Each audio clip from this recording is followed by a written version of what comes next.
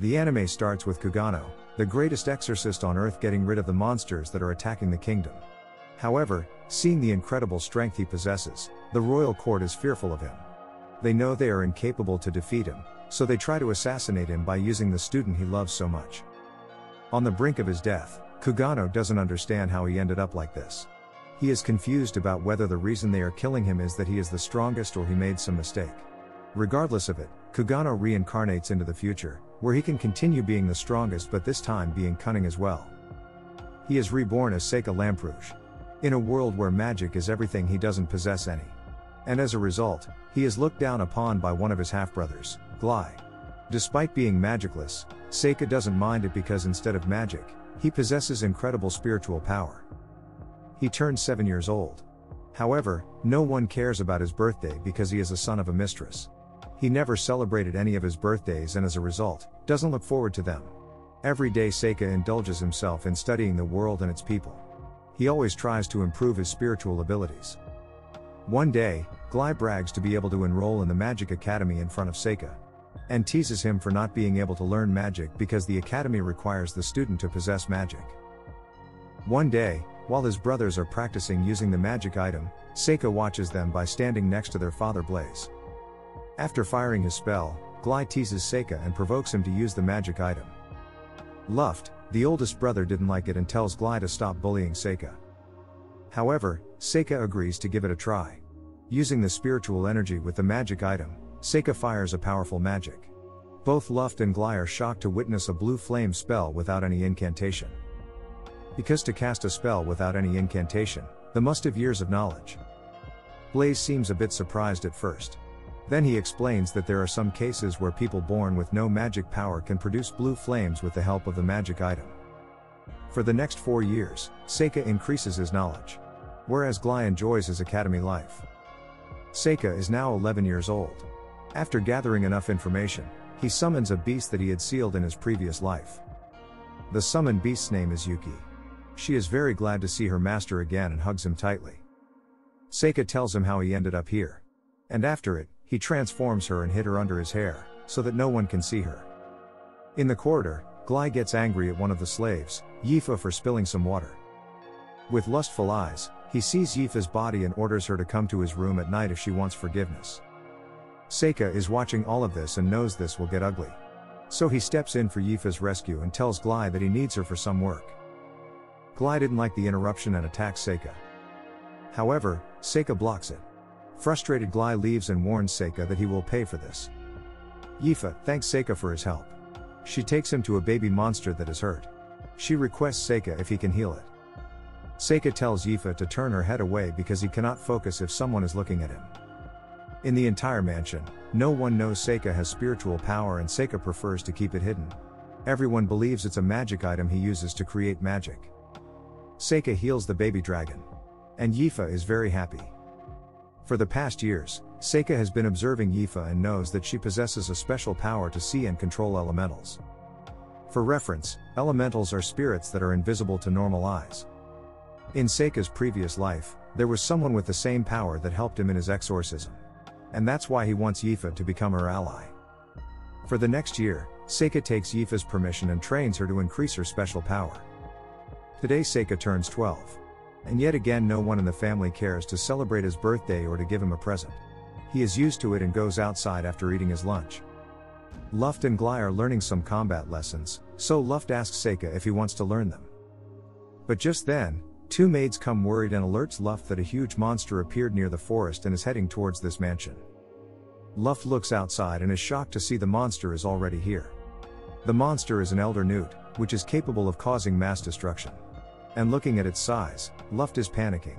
Glai is so terrified that he runs away. Luft orders her maids to take everyone to the deepest part of the mansion and stay there until everything is resolved. However, Seika ignores Luft's order and rushes to fight the elder newt. Yifa and another maid are about to get attacked. Fortunately, Yifa uses her special power and protects them. After they go to their safety, Seika lures the elder newt away from the mansion. Everyone in the mansion watches in horror as Seika takes on the elder newt. Seika uses his power and easily defeats the elder newt with just one strike. Everyone in the mansion is amazed and couldn't believe that the elder newt got defeated with a single hit. Seika used his spiritual powers but made it seem that he defeated the Elder Newt using magic power. Blaze, who just arrived, is terrified to witness the scene. After he is filled in about the situation, Blaze treats a mouth-watering dinner for Seika's bravery. Blaze is proud and compliments his brilliance in using fire magic against Elder Newt. Using this opportunity, Seika asks his father's permission to get into the Magic Academy with Yifa as his servant. Blaze agrees for him to enroll but refuses to send Yifa, because she doesn't have enough magical power. To prove her capabilities, Seika made Yifa demonstrate her power using a magic item. Everyone is in shock because the power is enough to match a mid-rank spell. Blaze, upon seeing the magic power, agrees to let Yifa join the academy too. However, Glai is frustrated and couldn't let a son of a mistress and a slave get into a magic academy. He tries his best to convince his father, but Blaze ignores Glai's request. For the past years, he has been observing both of them. He knows Glai wastes his time with friends, whereas Seika works hard on his skills. Glai gets furious and challenges Seika to a duel. If he wins, Seika will leave this home, or else he will leave the Magic Academy and join the army. The conditions are very unequal, but still Seika agrees to the duel. Their father decides the duel to be held tomorrow, with only using the low-level spells. At night, Luft comes into Seika's room. He wishes him a birthday and gives him a present. Before leaving, Luft apologized for not being able to communicate properly with Seika for all these years. He wishes him the best for the duel and requests him to go easy on Glai. Seika smiles and agrees. After Luft leaves, Glai is being impatient. Outside Seika's room, he shouts and challenges him to a duel. Seika goes down and reminds him again what their father said. Glai is furious and doesn't care about it. He wants to have a real duel right now by using every rank spell. Seika warns him about them being extremely dangerous, but Glai doesn't care. Glai then attacks Seika, but he is shocked to see him unharmed. No matter how many spells he casts, Seika is unharmed. Seika uses his spiritual power and paralyzes Glai. He then breaks the doll's arm to give the same pain to Glai, without actually breaking his bone. Glai is in extreme pain. Before he goes unconscious, he tells Seika that he was just lucky to find the Elder Newt, and lucky enough to defeat him. After Glai goes unconscious, we got to know that all along it was Seika who was responsible for the Elder Newt's attack on the mansion. A few days ago, Seika went to the forest and summoned Bonds, a beast he tamed in his previous life. Seika made him go to the mountains and make the Elder Newt attack the mansion. At present, Seika and Yifa are ready to leave for their entrance exam after their father got to know what happened at night. On the carriage, Seika gives a necklace to Yifa which will help her in using her powers consistently. As they continue their journey to the Magic Academy, the scene shifts to the mansion. There, Blaze worries for Seika's safety. It is revealed that 12 years ago, Seika was delivered as a newborn to Blaze by an unknown lady. Seika is the son of Blaze's younger brother, Gilbert. All Blaze knows about Gilbert is that he went missing in the demon territory.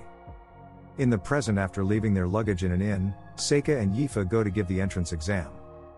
At the location, everyone is surprised to know Seika is the son of Blaze Lamprogue.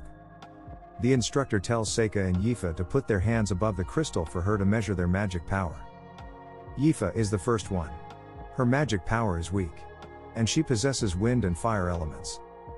However, when it's Seika's turn, nothing happens. Everyone is shocked to see Blaze Lamprogue's son doesn't have any magic power. They are disgusted to know Seika is using his father's connection to get into the academy. The instructor tells Seika that even with no magic powers he can still give the exam and enroll in the academy. Just then a red-hair commoner named Amiyu comes and measures her magic power. The crystal ball starts to glow very brightly. Everyone is surprised to know Amiyu possesses all four main elements and has immense magic power. Everyone is amazed and couldn't believe a commoner could possess such capabilities. Before she leaves, Amiyu shows her frustration over Seika for using his father's connection to get into the academy, whereas commoners like her have to work hard. Seika couldn't believe what he is seeing. Amiyu is the reincarnation of Seika's student from his previous life.